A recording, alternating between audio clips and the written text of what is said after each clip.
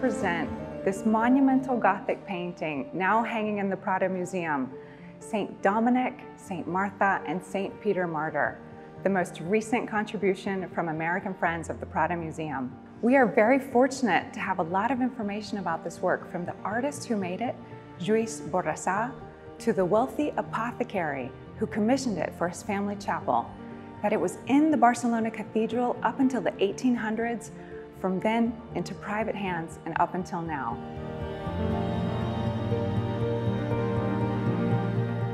Hello, I'm John Molina, head of the Spanish Gothic painting department at the Prado Museum. 2 years ago, the museum decided to promote the collection of Gothic paintings. We approached this goal with expertise and enthusiasm.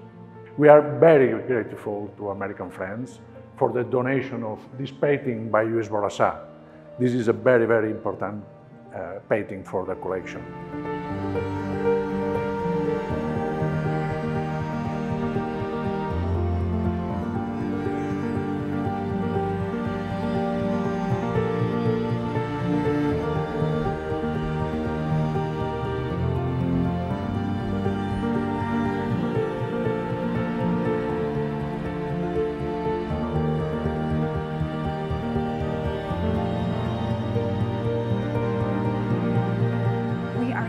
Thankful to everyone who contributes to American Friends of the Prado Museum, who have helped make this project possible, and we encourage you all to come visit it and see all of the works here at the Prado Museum.